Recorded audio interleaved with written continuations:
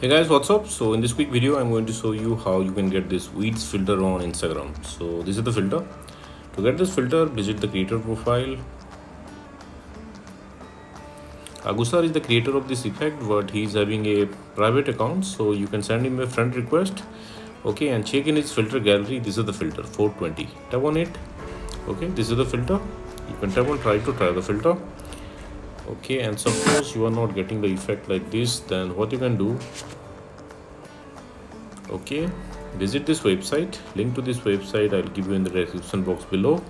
So here in this website you will see link to the filter. Just tap on the link and open it with Instagram. Okay, and likewise also you can get this weed filter on Instagram. So thanks for watching the video guys. See you in the next video.